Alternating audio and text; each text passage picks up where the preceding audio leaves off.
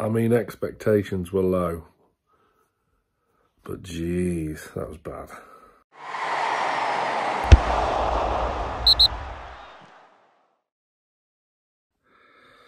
Well, it's finished at the Emirates. Arsenal 4, Newcastle 1. We weren't expecting much from the game, but my word, Newcastle failed to put in a performance, to say the least. Big news straight away from the team sheet. Livramento finally got his chance and Big Dan Burn was dropped. Isak was back to lead the line up top. Willock was on the bench, who eventually got the goal. More on that later. Martin Dubravka was a poorly sausage, so in stepped Loris Karius as well. Look, the game itself, Arsenal were fantastic. To a man, men against boys, brilliant. Arsenal were superb, but we're obviously here to talk about Newcastle's performance, or lack thereof. From minute one, Arsenal pressed like we did last season, and we just couldn't cope with it, couldn't hack it. It just seemed like for every Newcastle player on the pitch, there was 2 Arsenal players. They were just couldn't get hold of the ball, couldn't get a foot into the game. Second best all over the park. It was a pathetically abject display. Not one player played well tonight from that starting 11. Really disappointing. Again, expectations were very low coming into this. The biggest concern from me, and it just won't be me as well, but the defence looks absolutely terrible. Sven Botman is a man really out of form. Look, class is permanent, but Botman is in terrible, terrible form. Him and Cher were both absolutely pathetic tonight. Cher will kind of get away with it a bit more because of his form going forward. But defensively, they were both absolutely shocking. Dan Burn can't be the scapegoat today, so that will probably go to Sean Longstaff. But yeah, Livramento. Did he handle Saka? No, he got turned inside out for that goal. But it is what it is. I kind of don't want to be too harsh because, or maybe I should be because of the levels of performance. Look, positives.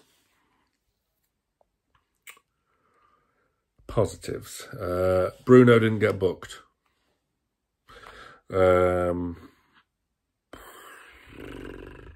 Positives. Newcastle have taken more points off Arsenal this season than they did last season. And we scored a goal at the Emirates for the first time since 2014.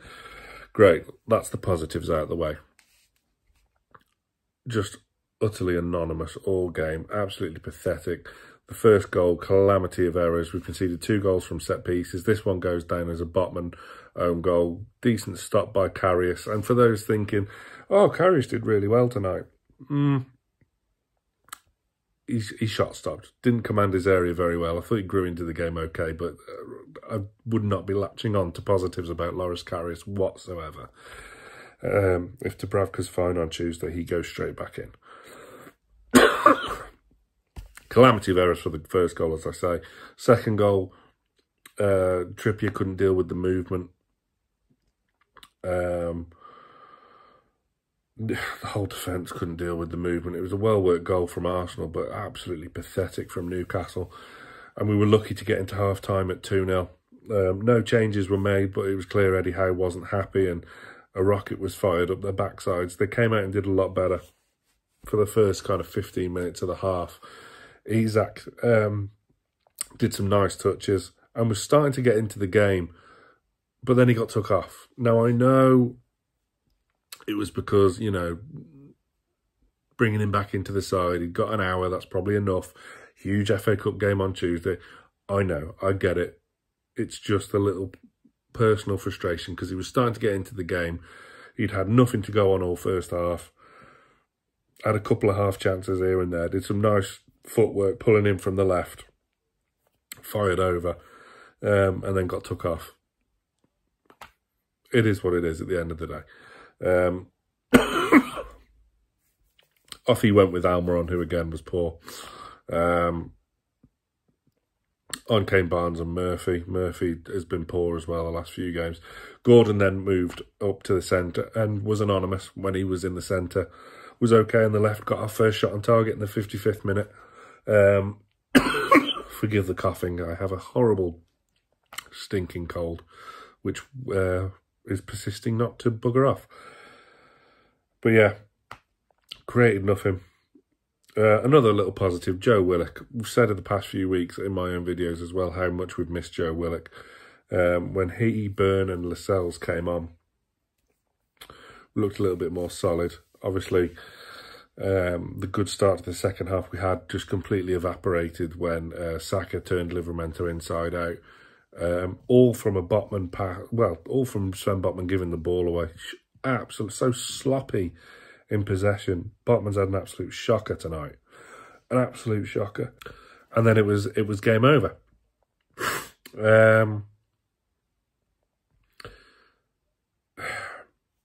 It then goes to 4-0. Just, yeah, momentum killer. But Willock got a great goal. Great cross from Dan Byrne. Fantastic looping header from Willock. And hopefully, you know, he can stay fit now because he could be massive. I'm looking forward to a bit of interplay between, down the left between him and Barnes, him and Gordon. So that's another little positive, but you really, really clutching at straws. Arsenal were better everywhere on the pitch.